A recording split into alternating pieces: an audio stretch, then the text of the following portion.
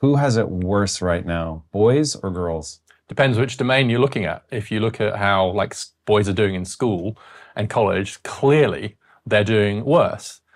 In some aspects of mental health, I think it's pretty clear that girls are doing worse. You've seen a recent spike in depression and anxiety among teenage girls, along with a big rise in male suicide. So that's, again, another difference. And then when you get into the labor market, look, there's all kinds of issues that face young men and young women differently. And so right now, I think the most honest thing to do is to just say that girls and boys, young men and young women, are struggling in different ways in different domains of life. And I just can't call it right now. I don't think it's obvious. Some people think it's obvious one way or the other. I don't think it's obvious that one is suffering more than the other. I think it's more honest to say that boys and girls are struggling in different ways and perhaps at different points in their life. One thing I really want to understand about this, so for a long time, everybody took it as self-evident that women were where we needed to target. There were structural issues that were creating major problems that were, I think the way that most people talk about it is there were brakes put on women. And that we now live in the era where brakes have been taken off. And I think a pretty typical narrative is that as we took the brakes off women, we have done something bad to men and boys.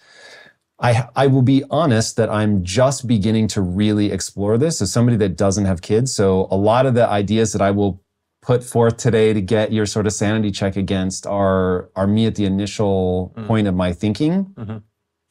But it does not feel like this is you take the brakes off women and men suddenly fall apart scenario, but it does seem to be tied to what the evolutionary reason for what have become gender stereotypes. Like, is this a societal structure issue or is it a biology issue? I love your analogy of like taking the brakes off, right? Because those brakes were put on in some ways deliberately, right? There was an injustice in what was happening to girls and women. So that to me is a societal statement because I have a hypothesis that this did not begin as a societal problem, that this began as a biological problem. And when you're in the red and tooth and claw issue, that those things are going to spring up in that way. Well, I think what happened in some ways, you've got it with the roles thing. So if we just let's go back 50 years, right? Or 50 or 60 years when not very many women went to college, right? Was that because they weren't as good at high school? No, they were doing as well at high school. Was it because women couldn't succeed at college? No. So why weren't women going to college? Well, because that wasn't seen as appropriate or necessary or useful for them, because after all, their main role was going to be as wives and mothers. And so to some extent, going to college was, if anything, just a luxury. And in fact, of the women who did go to college back in the 70s, most of them were married within a year of graduating. Right? Imagine that, right? It's a completely different world. And so by ascribing very tight roles that were based on biology to men and women, we actually put the brakes on. And we basically said, well, female education is kind of a waste of time and money because they're just going to be wives and mothers. Once we took those brakes off in a way that I think was both necessary and justified, that allowed the kind of natural advantages of women and girls to show up in the education system. And so, in a sense, to use your analogy again, you took the brakes off women. What happened was it turned out that they can drive the car faster once you take the brakes off. And so they went past men. So there's actually a bigger gap in American higher education today than there was 50 years ago. In 1972, when Title IX was passed, it's just flipped. So women are further ahead of men today on college campuses than men were ahead of women in 1972. So there's been an extraordinary reversal in education. And this biology culture question is really, I think you're right, at the heart of a lot of this. And so let me be a bit unfair to both sides. One side says, well, we're biologically different, we have different reproductive roles, and so we're never going to be equal, and this is how women are supposed to be, and this is how men are supposed to be. On the other side, no, biology has no influence at all. Everything's socialized, gender's a construct, which underpins the patriarchy. So let's just kind of all enter the androgynous future. And the reality, of course, is somewhere in the middle. Biology does matter, and it matters in all kinds of ways that affect men and boys differently to women and girls. But culture is the way that our biology or biological differences is expressed, right? So, I don't know, just to choose one example, aggression, right? Are boys and men more aggressive than women and girls? Yes. And is that biological? Yes. Right, there's this huge gap in violence at 17 months, 18 months. Now, it's possible that 1.5-year-olds have picked up the cues from a society that says it's okay for boys to hit each other in the face, but not okay for girls to hit each other in the face. But I'm skeptical that we've socialized them that strongly by 18 months to explain this massive difference. When was that study done? I don't know. It's a good question. Because, man, I would say that the tenor on that societally has shifted so far that if that were anywhere in the last 10 or 15 years, like there's no way that's coming from culture in my estimation. Like the way that people look at me when I say that my mom spanked me, and thank God, is like I said that, you know, she put me in the ICU. So there's been a real cultural shift in that. Sure, and there's much less fighting in schools now as well, actually. Interestingly, most American parents, even today, engage in some kind of physical punishment of their children. I was really surprised. Yeah, I looked at this for Brookings like 8 years ago, because I got interested, and I was just kind of astonished by how common it is. Because if you live in a bubble of upper class, upper middle class people, it's like absolutely verboten. There was this book like a year ago, was it called The Slap or something like that? Which was basically the whole premise of the book was what happened when one parent hit their kid in front of other parents, and all the ripples from that, right? Can you imagine that would make a kind of book? And so, sure, culture's changed in ways that we can argue about whether they're positive or negative, but the underlying point is that there are these biological differences. So let's say aggression. Then the question is, do you live in a society where being aggressive, expressing that aggression, is good or bad? In some societies through human history, you bet, absolutely. Today, not so much, right? It's probably, if you get up now, if I say something that offends you and you come over here and punch me in the face. Even I would be very surprised if I did that. Yeah, right. Yes. I don't think the people watching this would be like, yeah, absolutely fantastic, great cage fight. They'd be like, what is wrong with him? Will Smith, pretty great stark. Great example. Different people responded differently. I thought everyone was going to roundly condemn it. And while largely, yes, I was startled that there were people that were like, yeah, he had it coming. Yeah. The point I'm trying to make here is that how a culture encourages, discourages, incentivizes, disincentivizes, rewards or doesn't reward certain biological traits is hugely important. And a good feminist argument would be that, let's say that women do more care work than men, raising children and other kinds of care work. And let's say that's partly because of differences in biology. Let's just say that's true. Does that mean that that work is less valuable? Should be lower status? Should be worse paid? Well, yes, if you think women's work is worth less. But no, if you think that just because it's women's work doesn't make it worth any less. And so there is a feminist argument that care work is predominantly female work and that it should be paid much better and rewarded much better. That's where the kind of wages for housework movement came from. So we have to think about biology and culture as co-evolving, and most importantly, recognizing biological differences doesn't make culture less important. It makes it more important, because culture is how we learn how to express or not express these tendencies, or when it's appropriate to express them and when it's not appropriate to express them.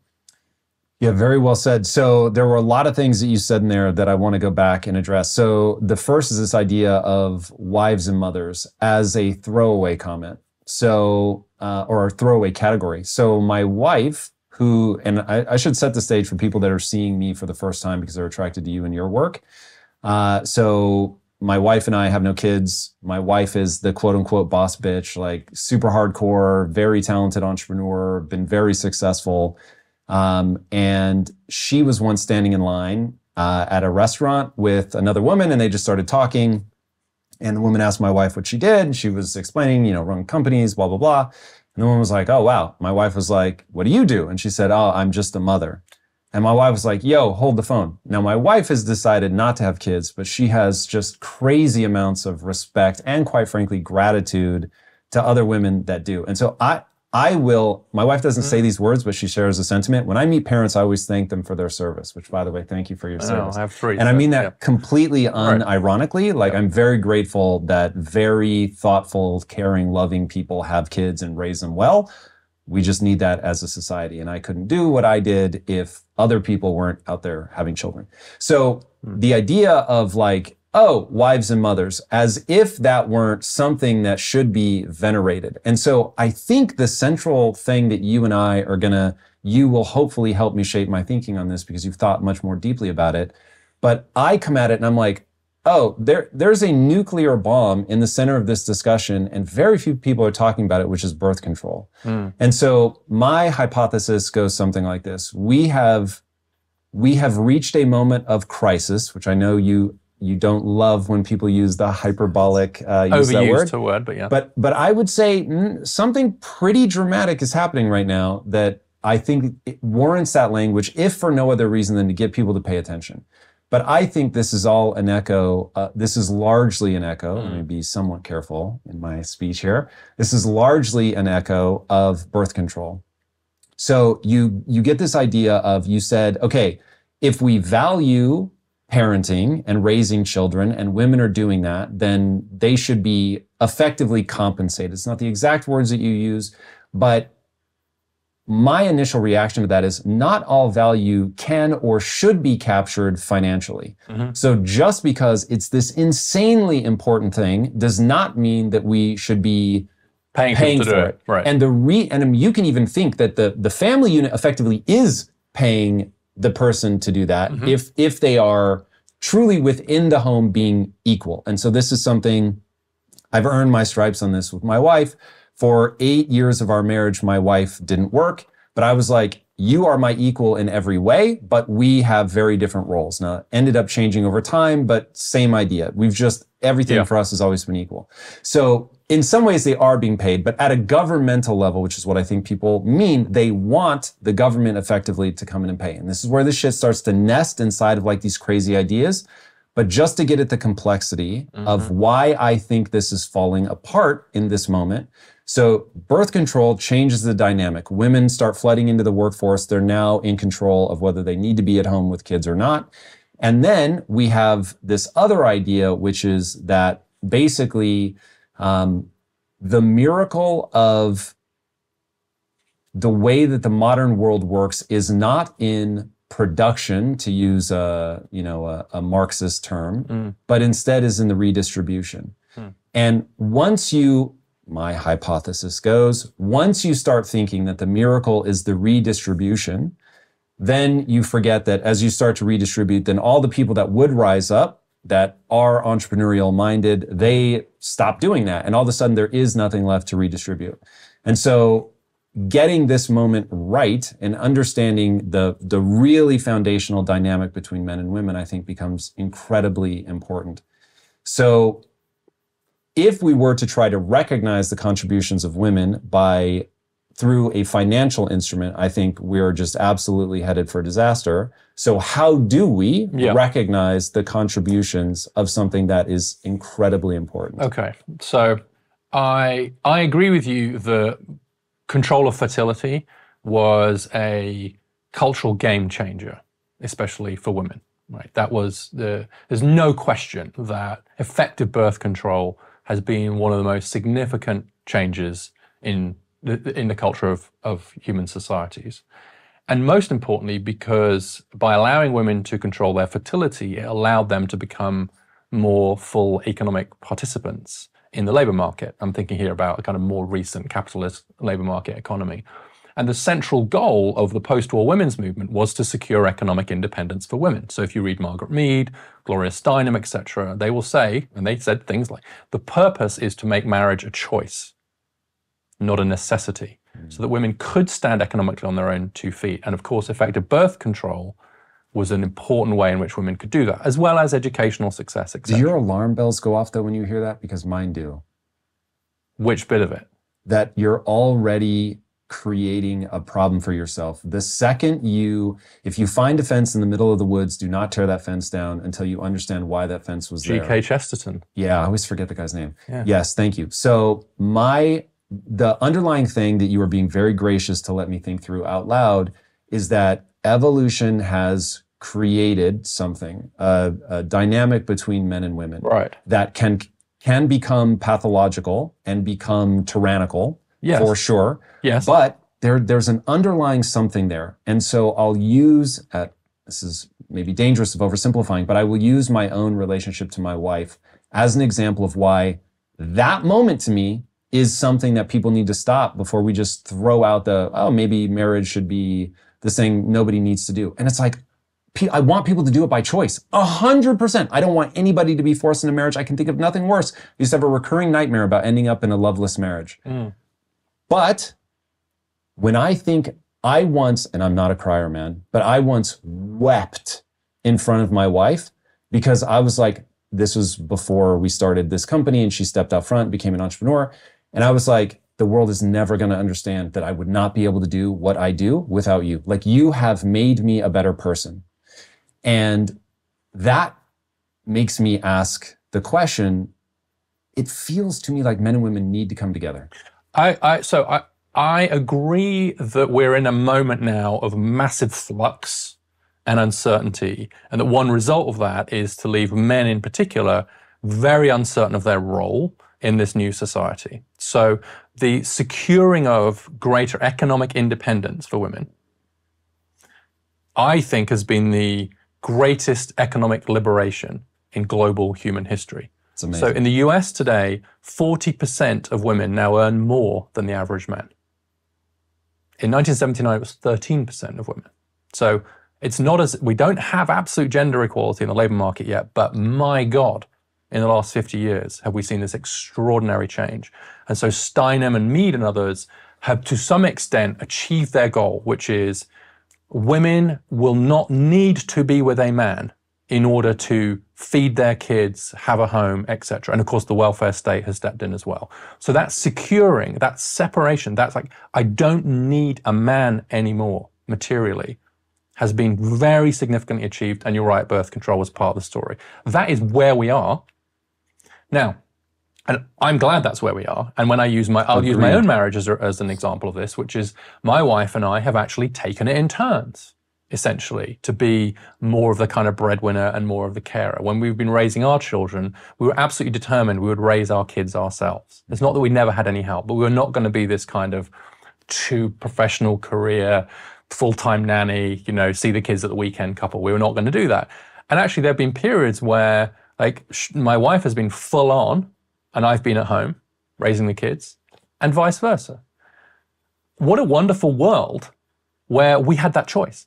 My parents didn't have that choice. When my dad lost his job, there was no possibility that my mum was going to be able to say, it's okay, I'll do the breadwinning for a bit, you do the kids.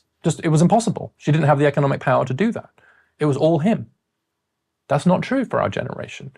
And that's a huge gain, not only for women, but also for men. However, does that come with consequences about how we think about male and female roles, about marriage, about mating, about child rearing, about fertility? Oh yes, it's a massive change. And I think there's a tendency sometimes to not recognize that fundamentally altering the economic relation between men and women is huge, culturally, sociologically, in almost every way imaginable. Like, you don't do that and not have massive consequences. I want to hear about those consequences, which you go through in the book in an amazing way. So what are the consequences? Well, the first one is, of course, that women don't have to have a man in order to survive. And so one result of that is that 40% of kids in the US are now born outside marriage. And most kids born to non-college educated Americans are born outside of marriage.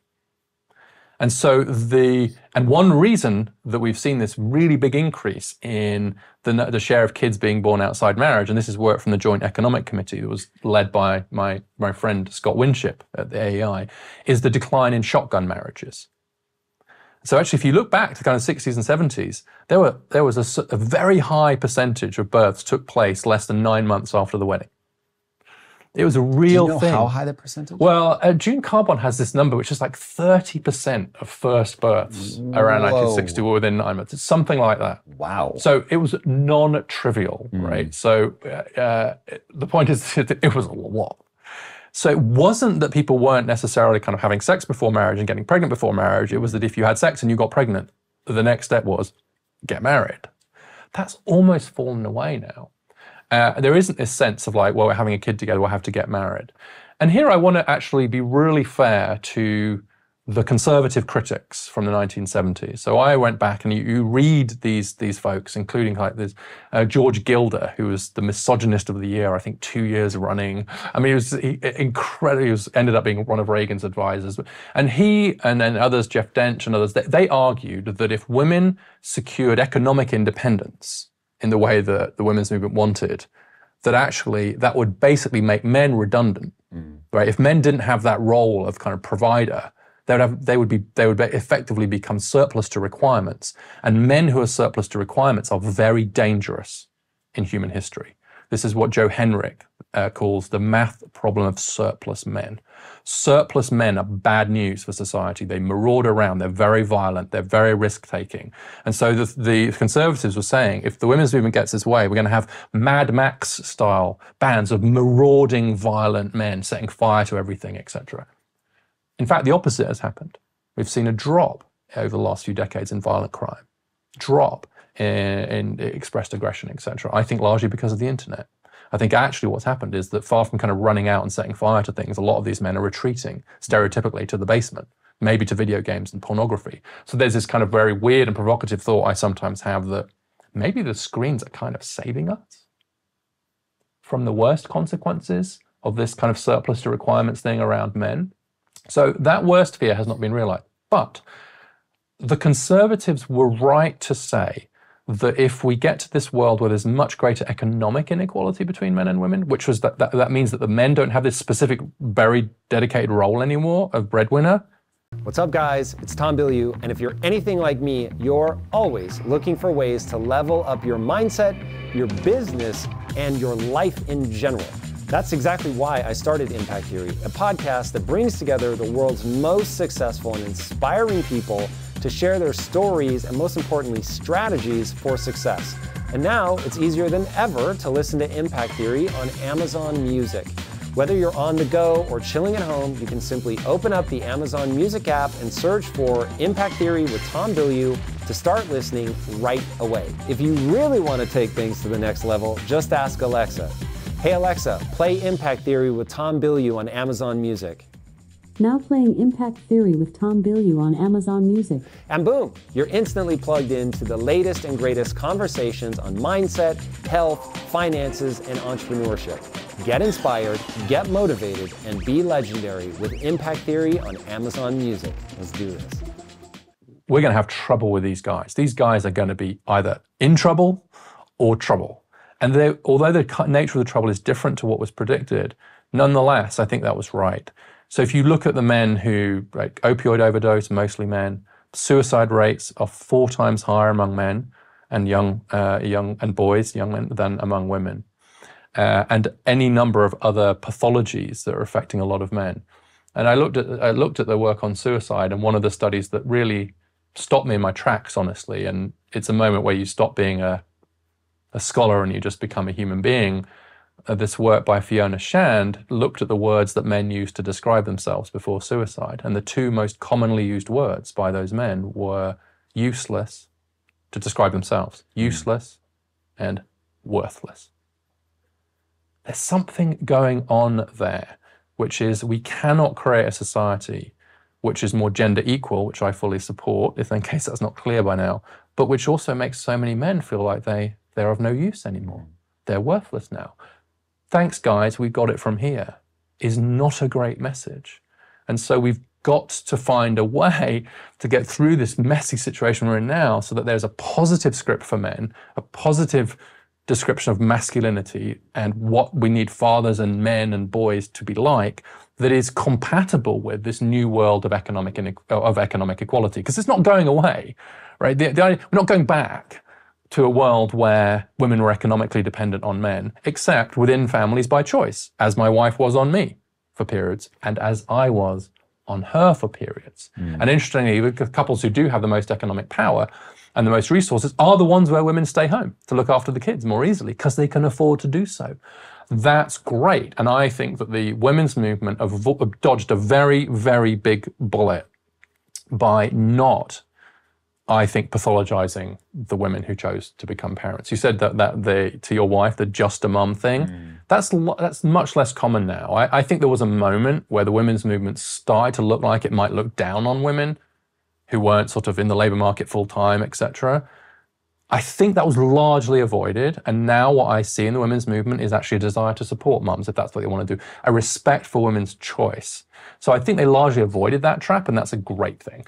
Yeah, agreed. So now I want to talk about this idea of surplus men and what happens when they no longer really have a need to be the breadwinner, especially if they're being outperformed by women. So I'm going to keep anchoring this in my logic around, okay, you're having a biological experience. This is like my obsession, is to get people to understand that.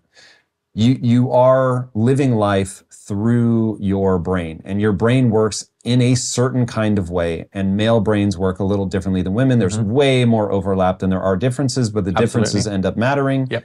And so... Well, it depends on the issue. There's more overlap on some things than others. That's very interesting. I mean, there's 95% of violent crime is committed by men. But do you think that's a distribution problem? Meaning that, so you have a tremendous amount of overlap in these things, but the most violent things are going to happen at the tail. At the tail. Yeah, but there are some things like aggression, sex drive, risk-taking, people things. There's a whole series of dimensions, agreeable, disagreeable, where the distributions just overlap to different amounts. So the agreeable, you agree, that's a personality trait thing, that overlaps a lot. Right? In fact, I'm more agreeable than my wife. Right, there you go. Same. I've said it now. Yeah, that's right. So, and that does, but aggression, potential for a physical aggression, that doesn't overlap very much. And so, yes, you're right, it's at the tails, but just in everyday life, just like there's much less physical aggression from women than there is from men. So I really like the fact you said they overlap, but so the question is not, does this distribution overlap or not? Because they almost always do overlap. The question is, how much do they overlap and how much does it matter? I am going to continue to anchor around the idea of biology, just to give myself a thread to pull through all of this. And I do understand that I am taking an extraordinarily complicated topic and simplifying it, but I think it will help people think through. Certainly it will help me as you check me in different areas. So surplus men could end up being Mad Max style, has not been Mad Max style. We're probably, we have a new opiate for the male masses anyway in pornography and video games, which, hey, give you a sense of like, I did get laid. See, I'm okay. Yeah. And I did win at that competition. Right, exactly. So very interesting. I don't yet know, as somebody who plays video games, and when my wife does not match my libido, is more than happy to dip into pornography. It's like, I hesitate to say it's bad, but at the same time, I'm very good at self-regulation, so I don't end up having a problem. I know a lot of people do. Yep. Okay, so we've got this moment where you've got over how many hundreds of thousands or millions of years you want to clock it of evolution that's driving a slight differentiation between men and women. You get men needing to be, not needing to be, but men are shaped because they can't breastfeed, which is a choice that evolution makes. Men can't breastfeed, nor can they carry a baby to term, but you need them for the genetic mixing that you get from sexual reproduction. Okay, cool. So what is going to be their role? And it becomes, okay, you're going to be optimized women. You're going to be optimized for caring for infants. So one of the things I find utterly fascinating, I think it's 15% of women have a fourth photoreceptor. So they can literally see colors that guys can't see.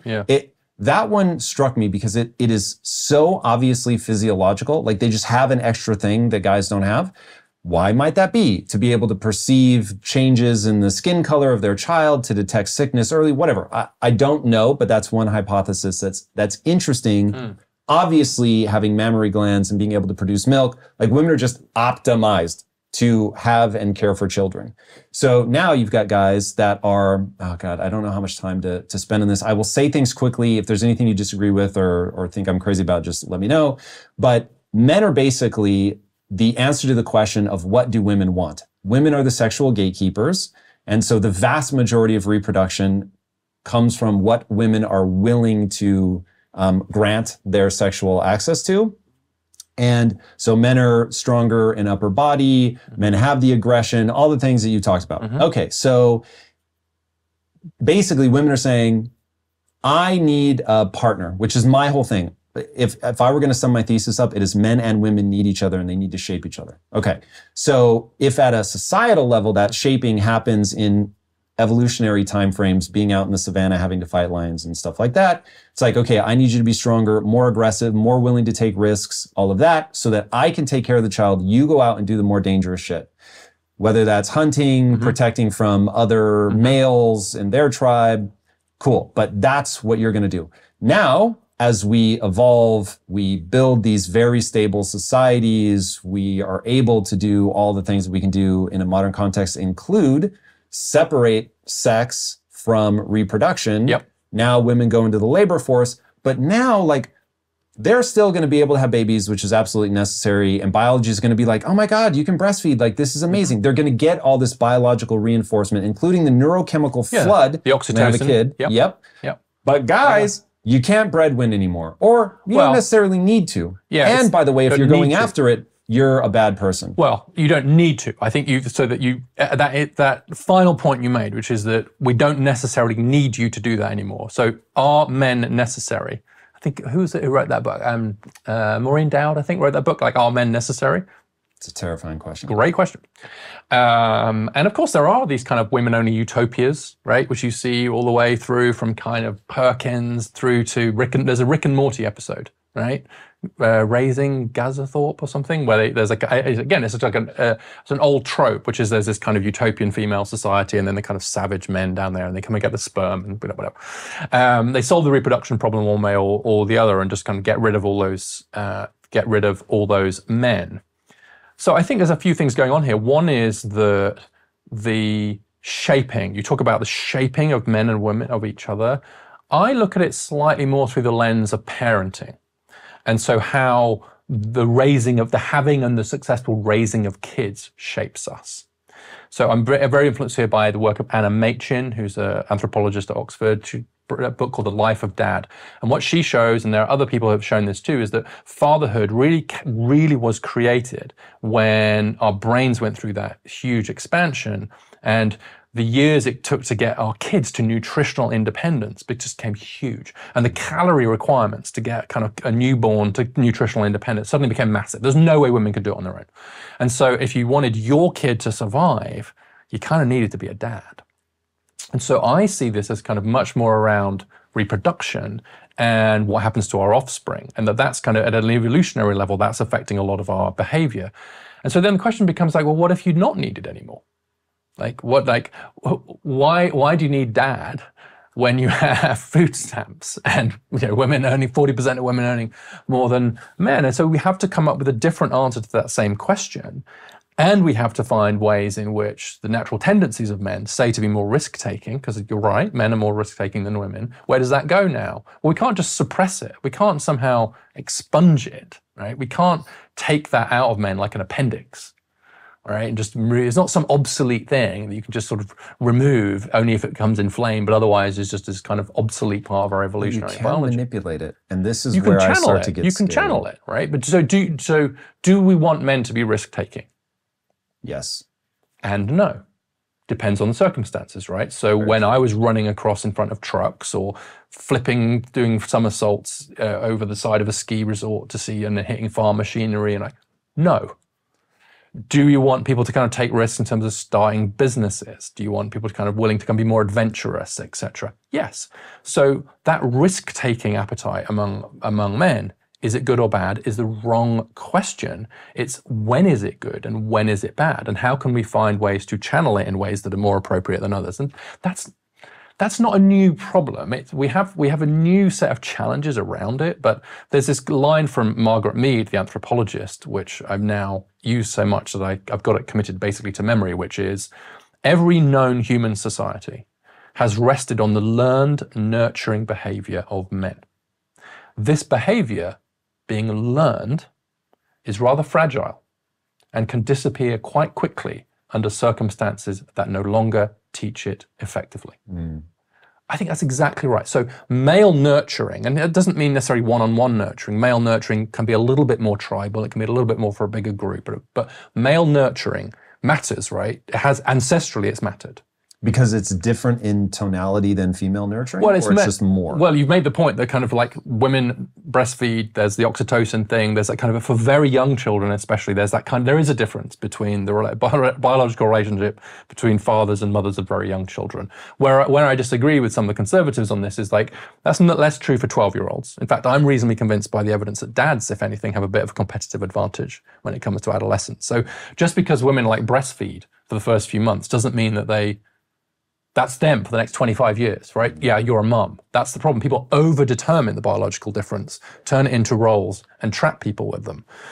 And the other side say, oh no, there are no biological differences, right? So you just end up with this absurd situation where neither side makes any sense. And so the question is like, well, okay, what about the guys then? Well, fatherhood still really matters, just in a slightly different way. So you're still needed by your kids. You still have to provide for your kids. And by the way, that could include materially.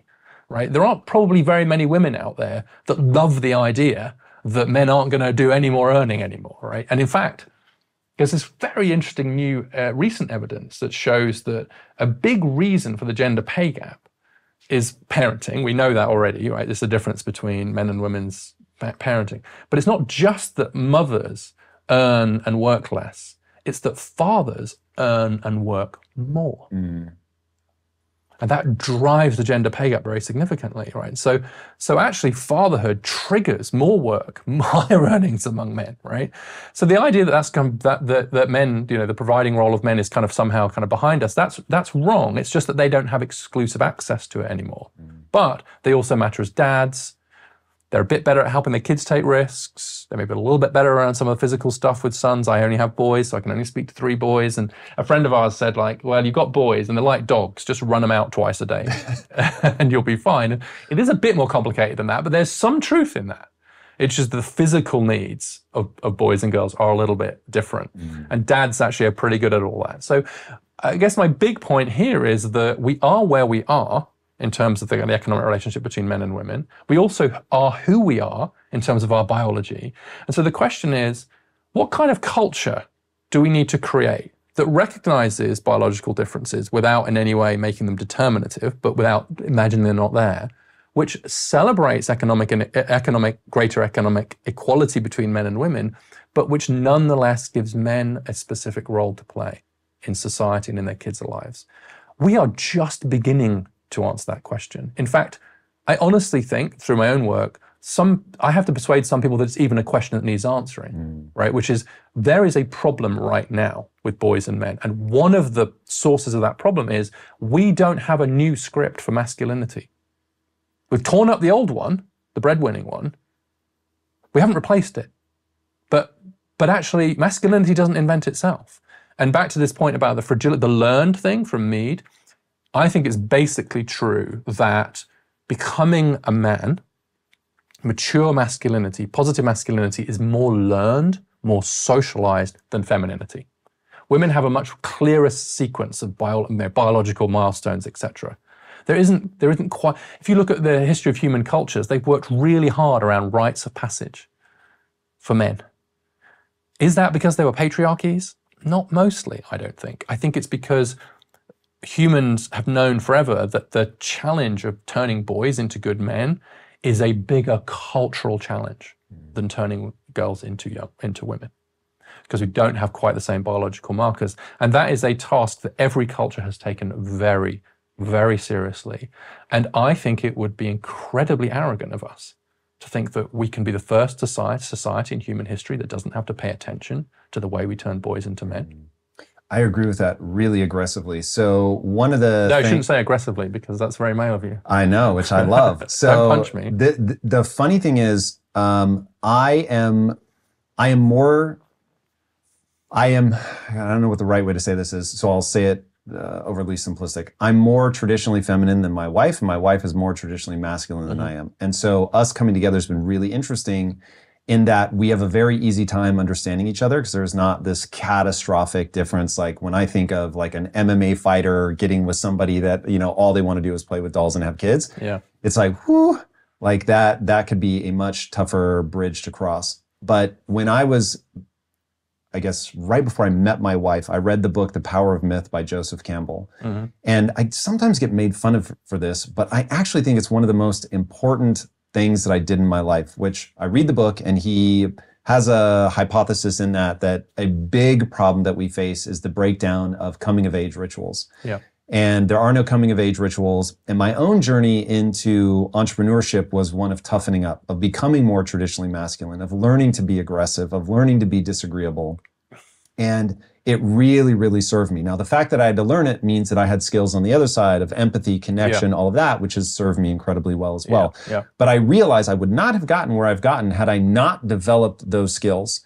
And so it got me thinking a lot about, I didn't have a coming of age ritual. My dad wasn't hyper involved. He was married to my mom the whole time I was growing up, left 3 weeks after I went to college. So that tells you a little something. Grey divorce. Yeah. So it was, he was absent despite being physically there. He worked in the garage a lot and all that. So I didn't have a super strong male role model of what being a man looked like. And he grew up without a father. So it was like, he probably didn't know what to pass on or how to pass it on anyway. So when I read this book, The Power of Myth, hey, these coming of age rituals are missing. That really echoed true for me because of how I came up. And so I'm thinking, oh, I am about to, at some point in the near future, hopefully we'll find somebody that I want to get married to. And he also mentions in the book that he thinks part of the reason that 50% of marriages end in divorce is because there's similarly no really hardcore ritual of you were single and now you are married and you are different now forever. And so as a part of getting married, I got myself ritualistically scarred. Now, the reason that people make fun of me is what it was a tattoo. Now, most people think of it as a tattoo, but I'd not. I only have one tattoo. I absolutely, at the time, really had a hard time with needles. And so for me, it was facing a gigantic fear that I had. I wanted it to be painful and I wanted it to be permanent. And so... Was it of something of your wife? Was it to do with the marriage? Of course. So I end up getting a tattoo designed, which is, she's Greek. So it was her name in Greek. And then in Greek, the 4 words that were my basically promise to her. And when I did it, I said, I want to lean into the fact that this is painful. I want to be completely present with what I'm going through and as it's happening. So I made her come with me, but I did not want her to give me any comfort or solace or anything like that. I was like, don't distract me. I want this to be painful. And so going through that was, between her and I, a pact. We will never joke about divorce or anything like that. That's completely off the table. Barring this becoming loveless or abuse on either side, this is forever. And not because we say words in front of friends, because we believe that's the most logical thing to living a fulfilling, amazing life. But that it's necessary to walk through some kind of threshold for me. And it's interesting because I didn't feel she needed to go through something like that as well. Because she was like, should I get a tattoo? And I was like, no, actually I don't. It doesn't feel intuitively like I was like, if you want one, obviously get one, but it is not what I would want. And so we did this whole thing and talked about it, and that really laid a foundation for us where for me, I knew there is no going backwards and there is no unwinding this. There is only what is the path through? What is the path to a loving, long-lasting, healthy relationship? And so by conceptualizing it as a ritualistic scarification to remind myself that I am different tomorrow than I was today, that we are married, and it is a line in the sand that I'm never going to retrograde back across. So interesting. But I had to think of it like that, and I needed I needed to make a big deal out of something. I needed it to have grandeur. You needed this. It's super interesting to me. I mean, first of all, I think that there are lots of these different rites of passage that we all need. And just at an anecdotal level, I think things like so I've been a scout leader in the past. And so things like, that moving up from different scout groups to another. I remember one we used to do where they went from being a Cub Scout to a Scout, and they would have their kind of Scout uniform on underneath their Cub uniform, and they'd go into this kind of parachute thing, and everyone would line up and go into the parachute, and they'd go into the parachute and they'd come out and they were a Scout, and they came out, right? So they went in as a Cub Scout and came out as a Scout, right? Kind of sounds silly, etc. But I remember doing that. Big deal, right? And so there's all of these rituals. What's interesting is the role of marriage. I've been really struck by the fact that more American men say that marriage is important to them than American women do. Whoa. Women are twice as likely to initiate divorce as men. That's crazy. Post-divorce, men do much worse than women. And so I think that, is I'm very interested in your story, that marriage as an institution is more important for men than for women. That's Now, really shocking. That's so interesting. it's so counterintuitive, right? It goes against the narrative. The narrative is, well, you know, she dragged me into it, and you know, the guy's stagnant. He rolls his eyes, and the narrative is that women are kind of trying to trap men into marriage, right? And they find someone to marry, and they obsess about their wedding day and all that, and men are like reluctantly dragged in because we'd much rather be out on the range, being a cowboy or shooting, whatever it is. It's bullshit. It actually turns out, especially now, that women are a bit more like, yeah, I could marry, I might not marry, etc. And if he's not working out, whereas for men, actually that institutional anchor, I think, is becoming more important. And super interesting to me that one of the results of the women's movement has been to make marriage more important for men. But I also think it's because men don't have these alternative rites of passage.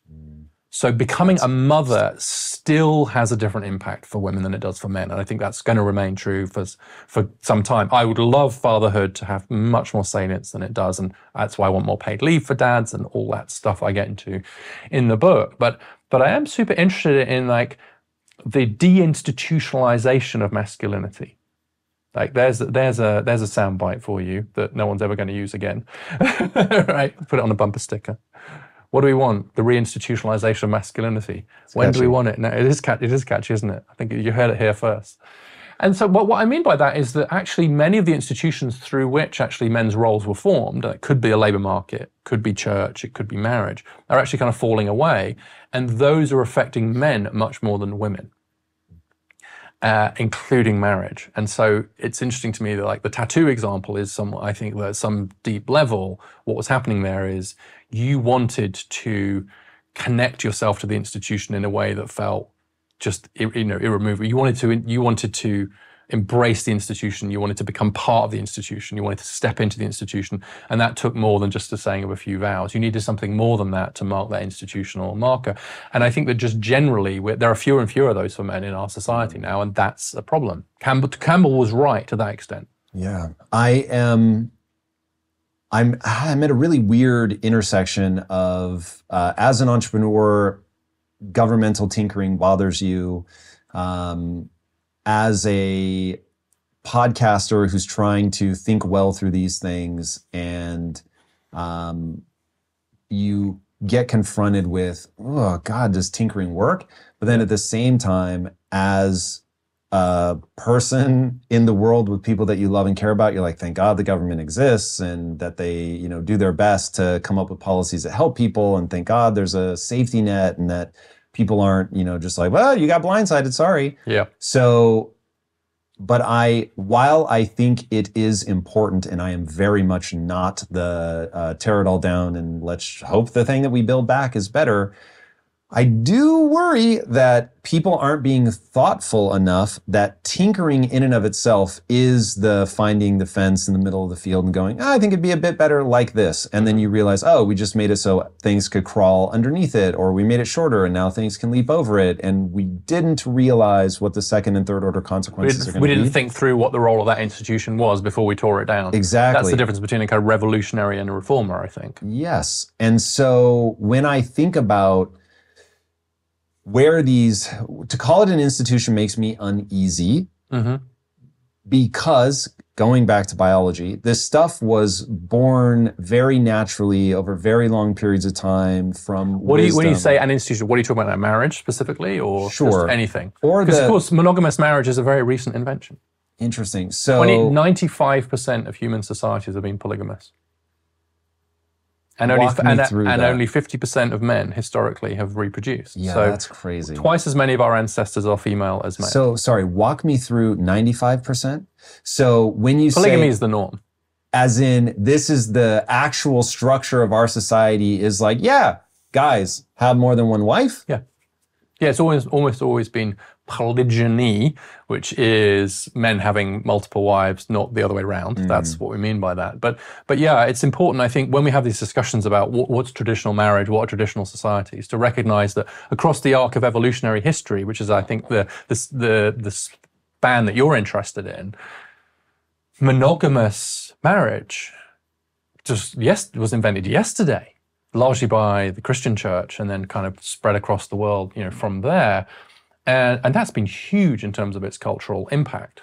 And one of the reasons, by the way, that men probably have an evolutionary higher appetite for risk is because actually, if you only had a 50% chance of reproducing ancestrally, it was worth taking risks to try and get into the 50% who were going to reproduce. You can reboot your life, your health, even your career, anything you want. All you need is discipline. I can teach you the tactics that I learned while growing a billion-dollar business that will allow you to see your goals through. Whether you want better health, stronger relationships, a more successful career, any of that is possible with the mindset and business programs in Impact Theory University. Join the thousands of students who have already accomplished amazing things. Tap now for a free trial and get started today. Okay, I don't know these stats well enough, but I'm going to push on what my intuition is telling me. So the only way for men to be polygamous is that if they're able to acquire resources in such disproportion that you're, as a woman, rather than going to a relationship where you can have all of that one man and the things that he produces he's going to share, that you would rather have a smaller percentage. Sure. How on earth is that possible pre-agriculture? Chiefs, tribal chiefs. I mean, Genghis Khan, for example. This is the most famous example. But even those really spring up God, I want to fully acknowledge that I'm outside of what I understand. So the status hierarchy of men was what led them to have multiple wives at the top of the hierarchy and none at the bottom. Is this happening 100,000 years ago? That seems impossible. Absolutely. This is across human history. Absolutely. Yeah. So, but there's a debate as to whether human societies are more than technological societies and more than 10 or 20,000 Sure. So there's years going to be a bit of a discussion here as to what counts as, quotes, a society. Yeah. And in order for us to know the stat I just gave you about polygamy, and I'm quoting from Joe Henrich there again, we have to know about that society. So we have to have evidence for it. So that's by definition a more recent one. So you're right, and I don't want to get the kind of starting date wrong for this, but to the extent that we know about human society, so the societies we know about, 95% of them have been polygamous. Wow. Now, to very different degrees, of course, right? So there's a world where one guy gets all of the women, and there's a world where women and men get one of each, and everything in between.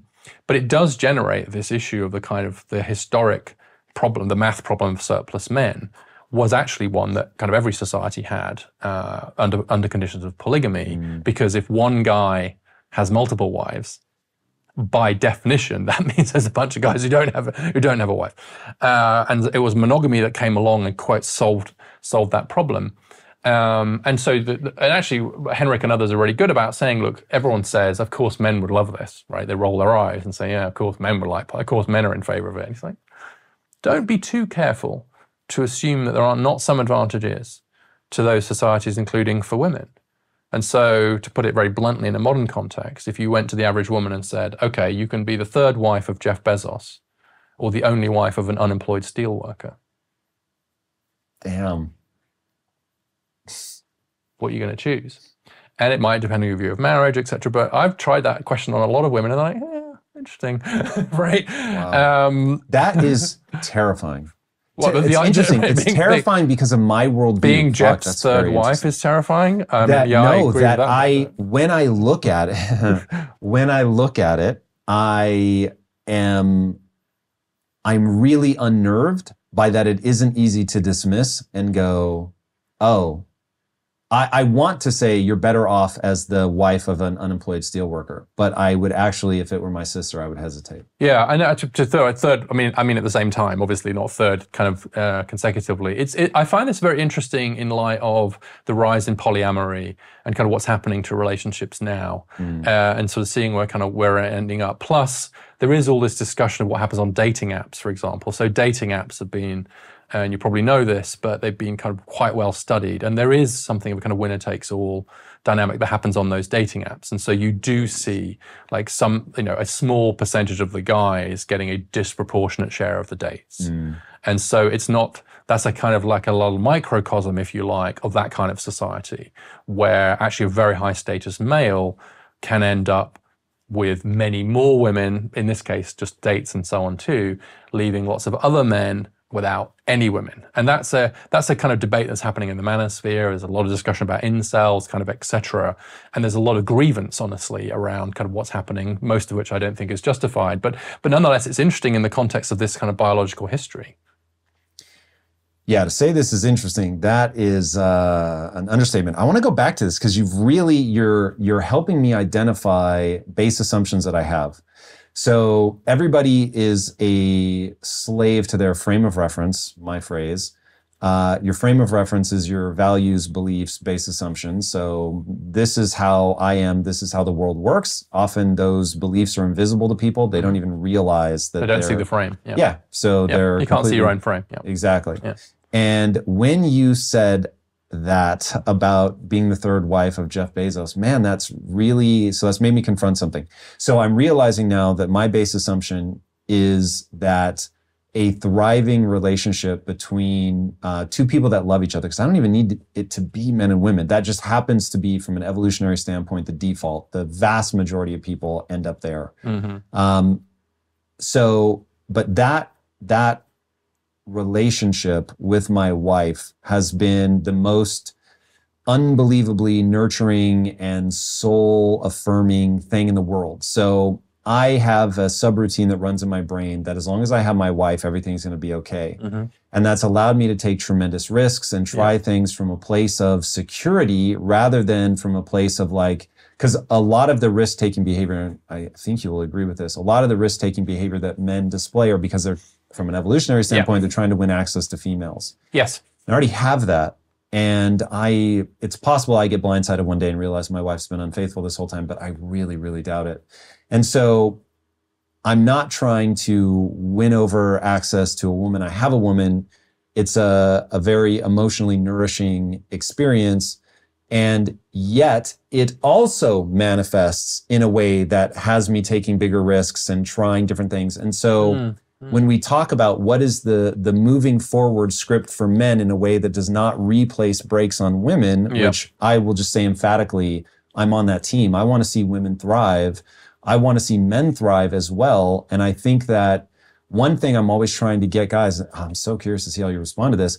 I'm trying to get guys to be more aggressive, and that I don't want women, I absolutely despise any human being that says, I'll slow down so you can lead. I want people to go as hard as they possibly can, but with love in your heart for other people. When you say that you want, so I largely agree with all that, but I'd love to hear more when you say that you're encouraging guys to be more aggressive. What do you mean by that?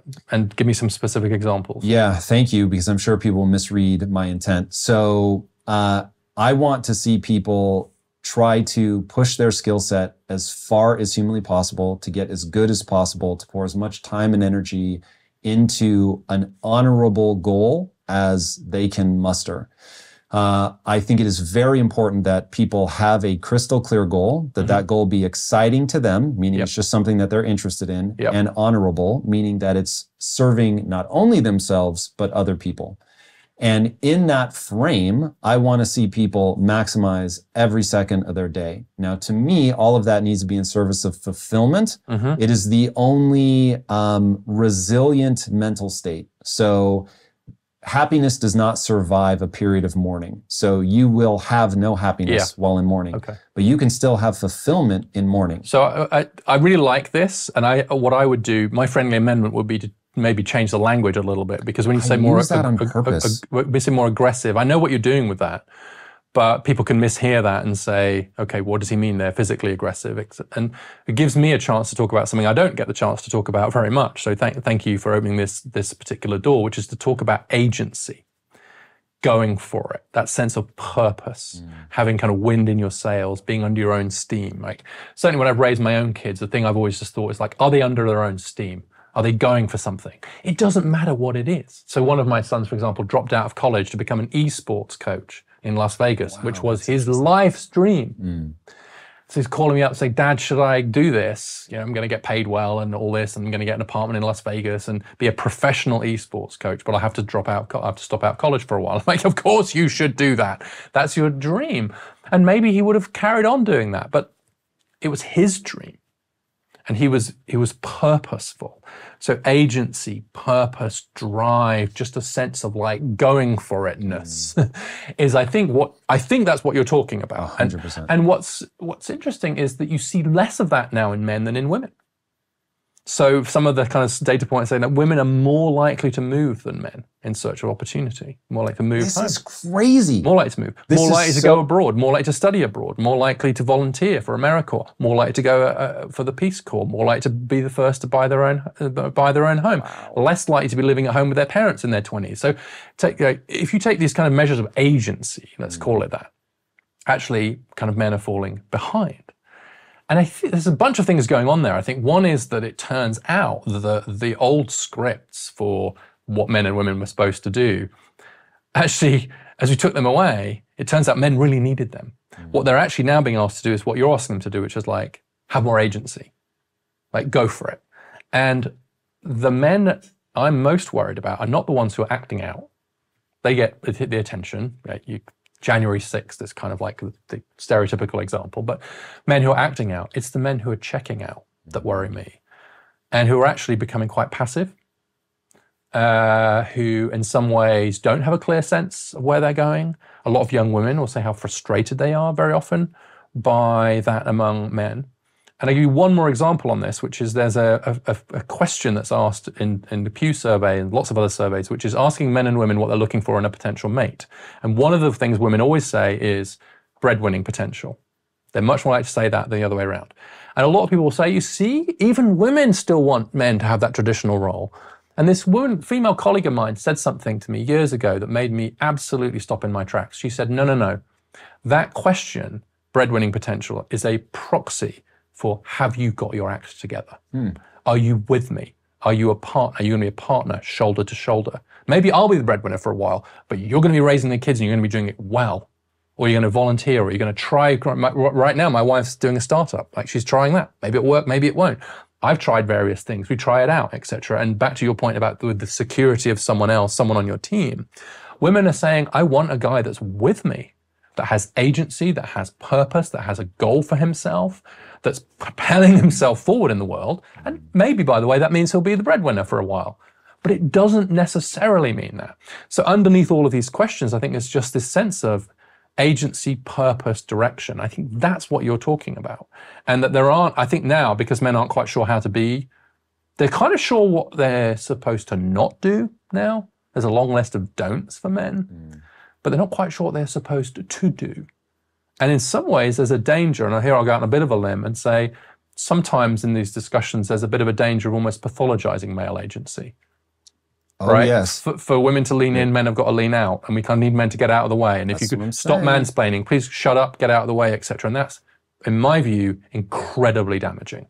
We don't need to suppress male agency in order to support female agency. That's a false choice. And it seems like that is proving out. Like, this is why I'm trying to get people to understand it is so gross to say slow down so I can lead. You want people going all out, trying to be the best that they can be in a loving and compassionate way. I'm not saying be a dick and step on somebody's neck. Like, I'm saying go all out. Life is quite short. Yes. And so getting people to come around to, in a marriage, you have to want your partner to win.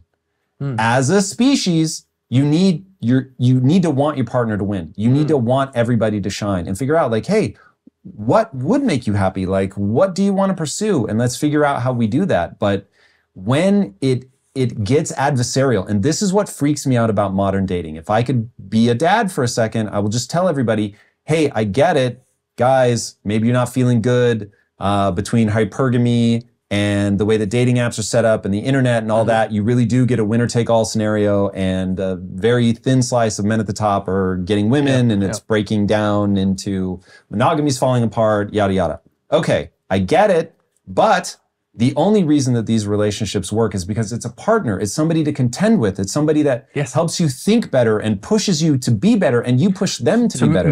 To meet you like toe to toe. Yes, so you want your equal. Yes, and there was a moment. This is very personal now, but there was a moment for me and my wife when we were in therapy, and we were talking about the issues we were having, and I was talking about how supportive I've been of her career, how I'd helped raise the kids, and all of that.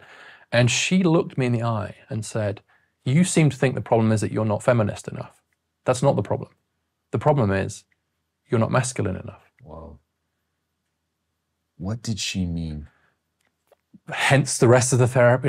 Honestly, I think that comment, I think it may have saved our marriage. Whoa. Because I said, well, what do you mean by that? And she said, you're not stating your own needs clearly enough. You're being too passive. You think you need to get out of the way. You're not stepping up enough. You're not meeting me as an equal.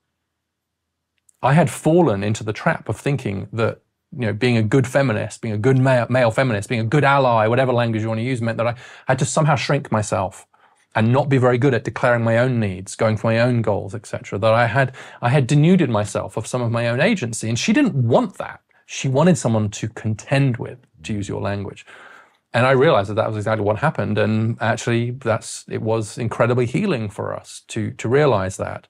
And I'll be honest, I think that's probably one of the things that's led me down the journey to look at what's happening to boys and men generally, because at the risk of taking my own frame and using it, I think that sense of of just shrinking ourselves, having to be less somehow, is really caught, I think, a lot of men in that situation, boys and men in that situation. And so we haven't got this empowering, joyful, liberating, exciting script about how great it is to be a guy. And how here is the way to be a guy. We don't have that. And I think that has left a lot of us struggling in various ways. So I'm just giving you that very intimate portrait. But I think that more structurally and more culturally, there's this issue of what I can only describe as a lack of male agency. And that's a problem. And women don't want that. And it's bad for men and it's bad for society. But we've got ourselves into a position where somehow we are somewhat shrinking, I think, this sense of, we're a bit suspicious of male agency. And of course, there are very good reasons historically why male agency has sometimes been bad, etc. But I'm really worried that we're overdoing it and that we're sending now a kind of message to too many boys and young men that their own agency is less important, and it's not. I am gobsmacked by that. I don't want to breathe until you finish that point. That's so powerful. And because it resonates so profoundly with me and the journey that I had to go on, where it's like, yes, if you want to be good at that, because for me, it really came through business. If you want to be good at this thing, you are going to have to get, and it wasn't like it was, you have to get more male. It was like, you have to be more aggressive. You have to, it's a great movie called Rush about these two, I forget the names of the drivers, but these two race car drivers that went back and forth. And one of them said, the second you don't look for the gap to try to get your car in front, like you're lost, retire immediately. And that's what I had to learn how to do and shooting that gap is risky. And it's so easy to not. And I really believe in the phrase that leaders make great leaders. And so on my team, I'm constantly trying to empower other people to step up, to be leaders, and finding people that will shoot that gap, that will own, this was my decision. And if it works, we can clap me on the back. And if it fails, then we can say, you made a poor decision. You did not execute this well. And then letting them understand that and this is the difficulty of the human experience, that now you're on a razor's edge of, this is a quote unquote safe space to try to shoot that gap. And if you miss it, none of us are going to be like, you're an asshole. We're going to be like, hey, you really tried something. You did it well, well done. But if you miss that gap every time, you'll lose your job. And so it's like, God, like contending with that is really hard. But the reality is we will go out of business. If I, as the CEO, shoot that gap and miss too many times, we go out of business. And so there is. But if you don't go for it at all, you won't be a great business. Or we'll go What's out of interesting, business. back to where we were some time ago, talking about appetite for risk, right? Everything else equal, it's pretty clear that risk-taking tends to be more associated with men than for women. Again, distribution's hugely overlapping, right? As your own experience shows you. It's not that all men, to say that all men are more risk-taking than women is like saying all men are taller than all women, right? It's just insane. But nonetheless, given that that's the case, it's interesting to see what, in some ways, you'd see as a risk aversion among a lot of boys and young men now in the spaces you'd want to see it, like entrepreneurship. Going to college is a risk, right? There's financial risks, etc. Asking someone out is a risk, right? There's all kinds of risks. Moving home, moving to a different city for a job, that's a risk. And women are taking those risks more than men now. So where's that risk-taking appetite among men going? if it's not being expressed in those other ways. Now, it's still true in entrepreneurship, et cetera, too. But I worry a little bit that it's being sublimated, maybe into games, maybe into kind of something else. And that's not, I'm with you. I don't think there's anything bad with video gaming, not least because they paid my son well for a while. But there's nothing bad about that. But I worry a little bit that we're not promoting healthy risk-taking among men in society, in the economy, in dating, etc. And that's in the end, that's kind of bad for all of us. So where's it going? Maybe it's being suppressed, and that's not good. If it's a natural tendency to take risks, because maybe it'll go somewhere else. Maybe it'll go to drug taking or some other kind of risk taking that's really not healthy. So what does healthy male risk taking look like in our modern society? That's a question that we're not really answering very well. Yeah, I want to talk about that in a grander way. So you talked about men needing a script. So if masculinity done well is far less tied to biological cues, because I still think it is tied to biology in terms of the male brain works a certain way, but there isn't that immediate reinforcement of child rearing. How do we get that script right? Well, in a way, that's the huge question that I'm personally grappling with, which is what does a script for positive masculinity look like today in a world of gender equality? And I think it's incredibly important that it has both the aspects of being positive, like there are aspects of masculinity that are positive, but also has to be recognizably masculine. I think there's a tendency, when people talk about non-toxic masculinity or positive masculinity, they're very often, when you ask them, well, what do you mean by that? They'll say, emotional availability, vulnerability, compassion, care, emotional accessibility, willingness to cry. You're like, wait, are we still talking about masculinity? Because I think actually that sounds a lot like femininity, and that's a form of gender appropriation. And again, it's not to say that everyone's like, oh, these things overlap, but to work, this has to be recognizably something that kind of, on average, boys and men are going to resonate with. In terms of like, yeah, this is my lived experience. This is what it's like to be in my body. This is what it's like to be me.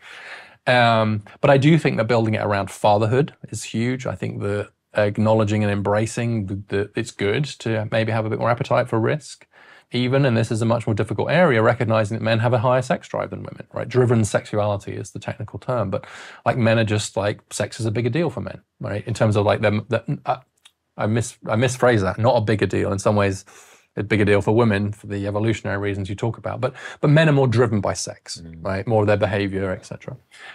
Is that a good or a bad thing? Answer, yes. It is a good and a bad thing, depending on how it's expressed and so on. But finding ways to say that actually the desire of men for women, the sexual desire of men for women is a good thing, not a bad thing, and then helping boys and men to express that appropriately is incredibly important.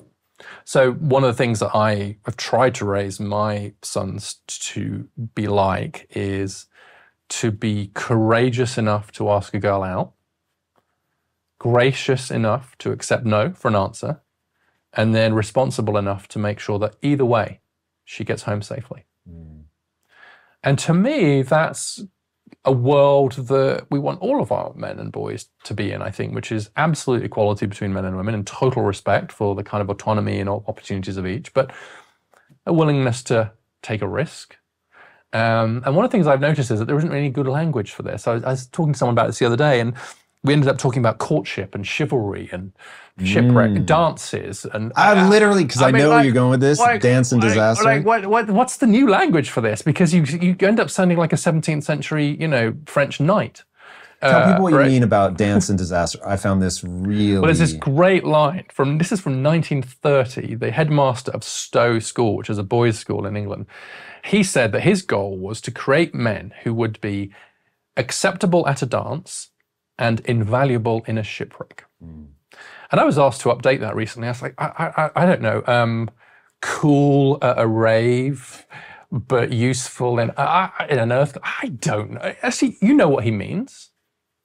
That stands the test of time. Acceptable at a dance. Okay, so socialized in a way where you understand the rules of the game, absolute respect for women, etc. Know about courtship, know when it's appropriate to approach, when it's not, what's going on there, right? But just having that skill, right? Being a gentleman. There you go. Now I sound at least 19th century, not 17th century, right? Etc. But knowing how to conduct yourself, right? Knowing how to be around women, knowing how to, etc. But then invaluable in a shipwreck, yeah.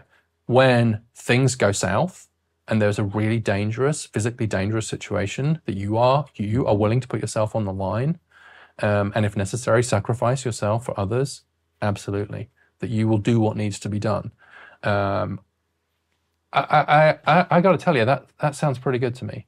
And there aren't very many women who I've shared that with who say that's a terrible thing. Like, when you say to them, do you want guys who are acceptable at a dance but would be invaluable in a shipwreck? There aren't very many women that say, no, that sounds terrible, right? They get it. They understand what that means. What's the flip side for women, though? Because I think there's something very telling. I don't need a woman to be invaluable in the shipwreck. In fact, if I'm completely honest, in that moment, I go to the disposable male hypothesis. Yeah, absolutely. You want to be the one that's invaluable. Yeah, and that makes me feel good about myself. There's a reason why most of the women survived the Titanic. Give me the percentages. You list them in the book. Don't have them. It was 19% male and 70-something% female. And I was like, whoa! I don't know the exact numbers. But here's the thing. When I heard the stat, I was scandalized by the 19%. I was like... Most of the men died, yeah. How did that... But meaning... What were the 19% that got on the boat? There were 30% women that didn't make it. Sure. What the hell? Yeah. And so I was But immediately judgmental. if you watched the movie Titanic, you would think it was a lot more than 19%, by the way. True. But another example of that is the, I mentioned this too in the book, and here I learned this from Carol Hooven, who has a book on testosterone. Do you know that book? I don't. It's called T. The story of the hormone that just defines and divides us, or whatever, something like that. Anyway, fabulous book about testosterone. You'd really like it. She actually alerted me to the existence of the Carnegie Civilian Hero Awards. Yeah, you talked about that in the book. I mean, who's heard of that? So they've been going for nearly 100 years now, and they issue medals every year to people who have risked their own lives, not for their own family or in the course of their job, to save the lives of another. So this is people running into a burning building to save someone. This is people jumping into a freezing river to save someone. This is someone who's just like, everyday life, something happens, do you put yourself on the line? Do you risk your own life to save the lives of others? Almost all men. 95% of those medals go to men. And it's not because they're not trying to find women. They are. It's just because if you're looking for there's one kid, a 17-year-old who died in 2021. He dived into a freezing river, saved a mother and her 3-year-old child, but then drowned himself. And many of them do die in the attempt, so they're awarded posthumously. They're all guys. And it seems to me that that's something that we should really honor, that actually in the breach, it is men who run into burning buildings to save strangers. And that's back to the risk-taking thing and the kind of the men put themselves on the line thing. That is obviously a tragic thing, but wow, what a wonderful thing. But no one's heard of these awards. They're never held at the White House. There's never a discussion of them. And I think partly that's because we're still just a little bit, we have some ambiguity about celebrating the aspects of masculinity that are pro-social. And that's a huge problem because it makes a lot of young boys and men fear that society is not on their side, doesn't care about as much of them, isn't valorizing them. That creates a vacuum in our culture that I'm afraid irresponsible forces, both online and sometimes even at the ballot box, can exploit. I think it's an axiom that if there are real problems and responsible people don't address them, irresponsible people will exploit them. And I also think it's true that the demand for a story about positive masculinity is huge. And it will find supply, and it will probably find it online. And so if we don't like the people that our boys and men end up listening to and reading when they ask themselves the question, how should I be a man today? Then maybe we should be providing a better answer ourselves. Yeah, that's in line with biology, because there is a picture that some people will paint for men, which is what you were talking about, where they're listing all these things that sound like femininity. And it's like, if you try to hold that up as a thing to be celebrated, you get this sort of nice guy phenomenon, where you've got a guy who's trying to be nice, but in reality, like, there's some sex drive in there. And so that can create some weird conflict, and he's hyper-feminizing himself, but he's doing it partly, and I don't want to be cynical, but partly because he wants to get laid. Like, there's just, there's a real driver for guys, like even in myself.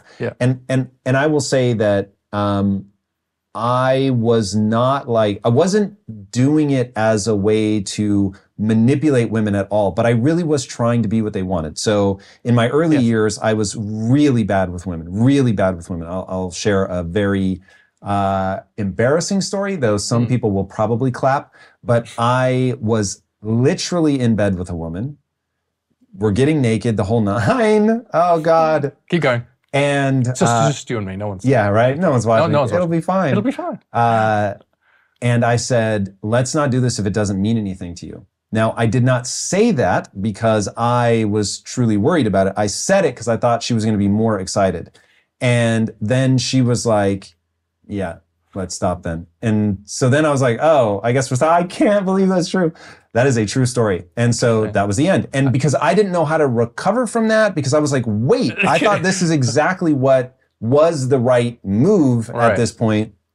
And to the story that you shared earlier, she did not need me to be a greater ally to women. What she needed was for me to be a man. Right. And so she just wanted you to want her at that moment. Correct. Yeah. And so it's like, you can't imagine how many more years it took me to go, oh, now I get why that was like the wrong play. But it was baffling in the moment. Because of that dance, and because of that the magic of the difference and the kind of the courtship and the differences that there are between men and women.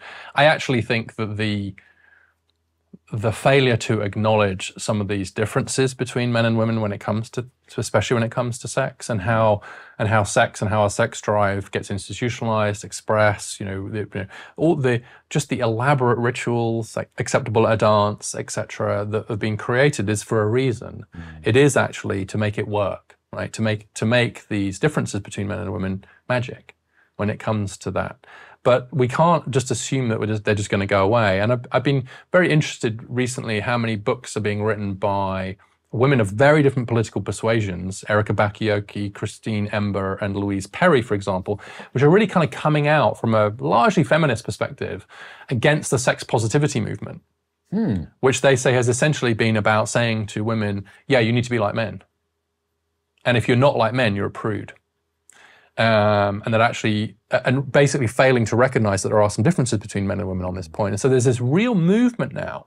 And you see it playing out in the stats around sex, particularly 20-somethings having less sex today than they were. So crazy.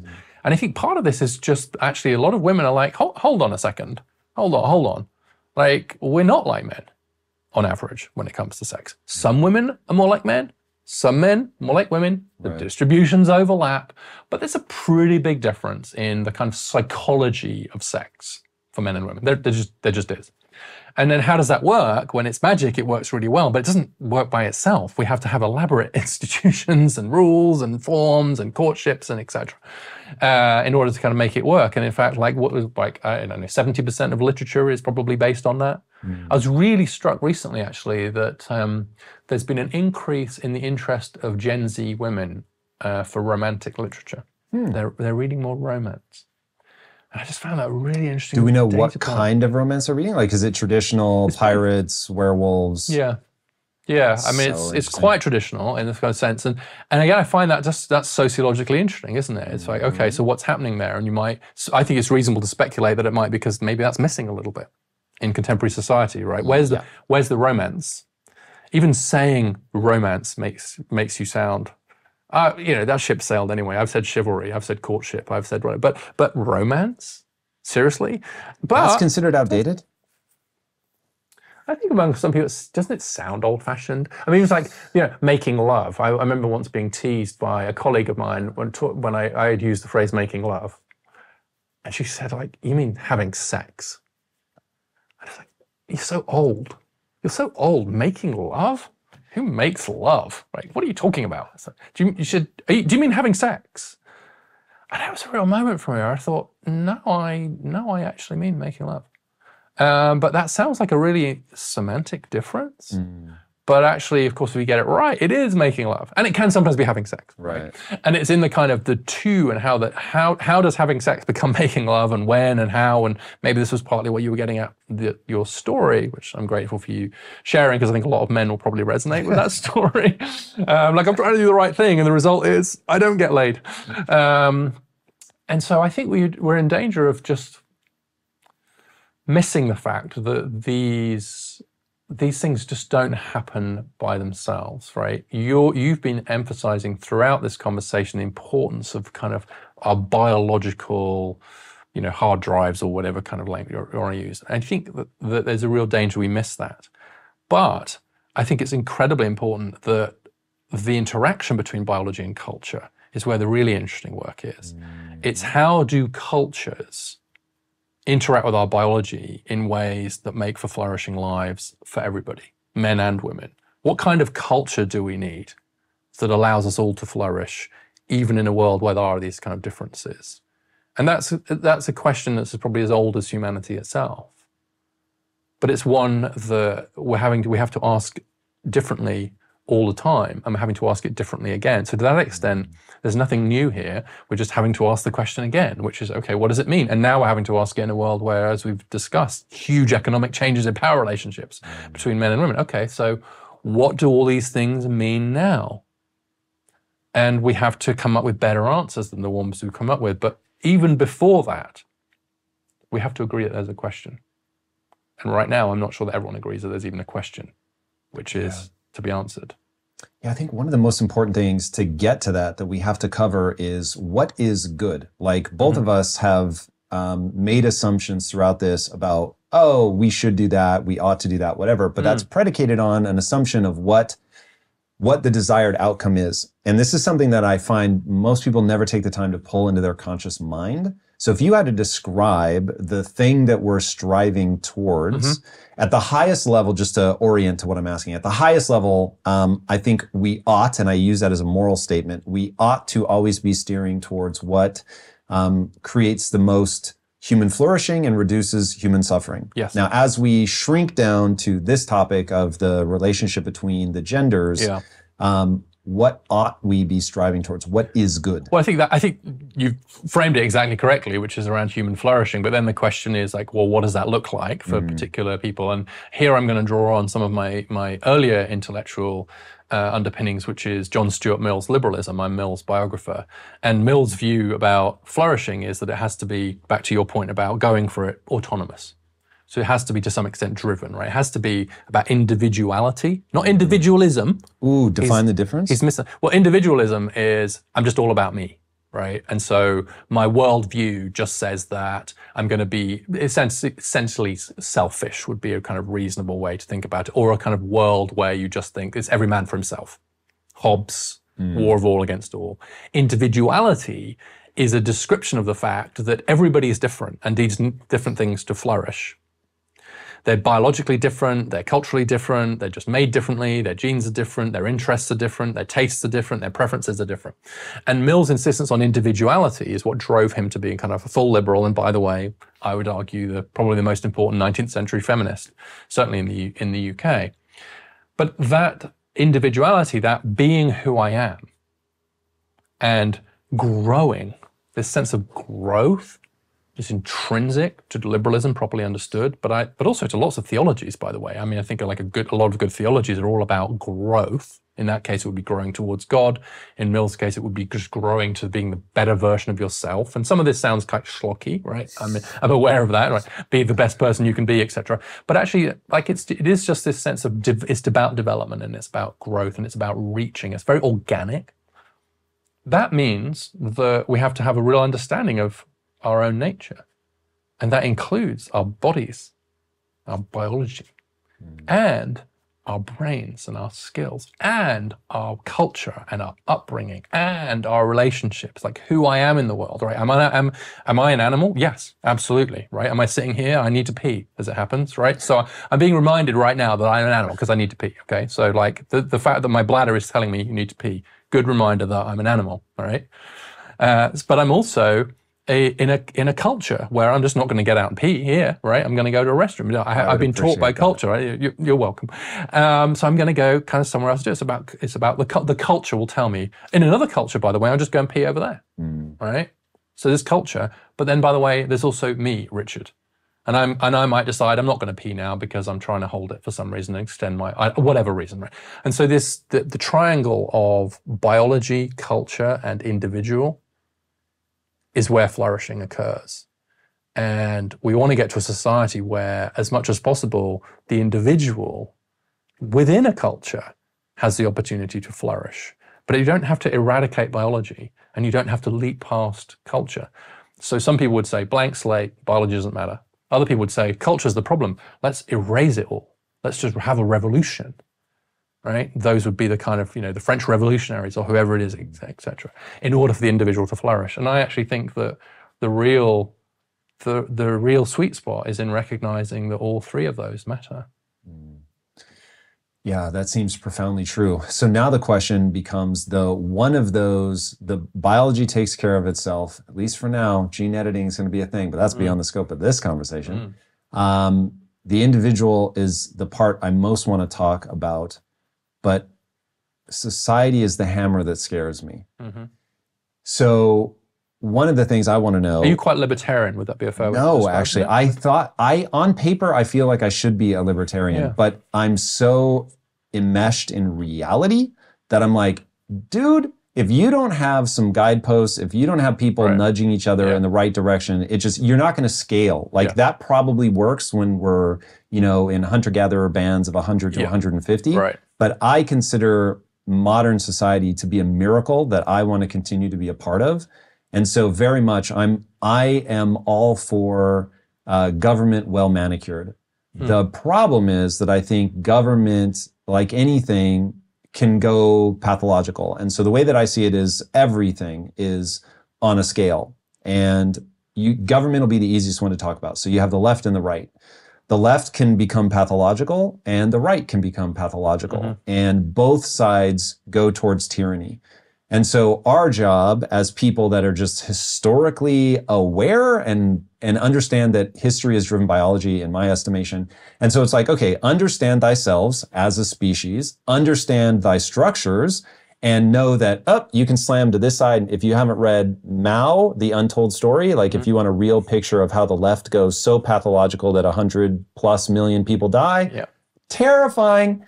And then obviously the right and the way that it goes wrong is so very well documented, thanks to Hitler and a bunch of other psychopaths. And so it's like, we understand that there is pathology, but if we can understand that the pathologies are on both sides, and so now we have to find, it isn't even just the middle. What you're trying to find, in my estimation, is the tension between two ideologies.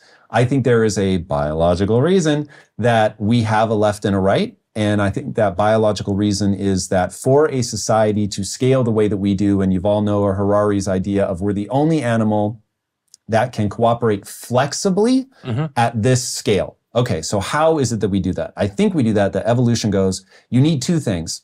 One is compassion. People can't be left to just die. Like, you have to look out for the group. Otherwise, you're not going to have any social cohesion.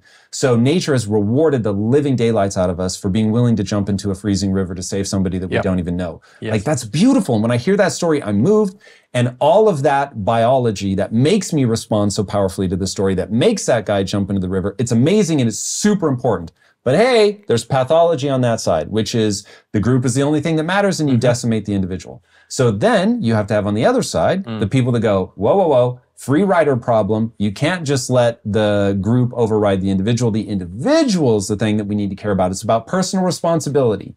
And my thing is, there's pathology on that side. So now what you need is that dynamic tension between the two. This is why my marriage is strong, because my wife and I came into this and I said, hey, I think differently than you. You think differently than me. But the way you think is worthy, and thank God you think differently than me. And the way I think is worthy, and thank God I think differently than you. So what I'm never going to do is say, oh, you're an idiot. The way that you think is dumb. You have to be like me. Yeah, I'm going to say, hey, so you want the dynamic tension. Your marriage is it's just an example of a sort of liberal pluralist society, in the sense of like recognizing that difference. I like the way you framed it. And the way I think about this now is that both... You get the statist left and the statist right, to use an analogy.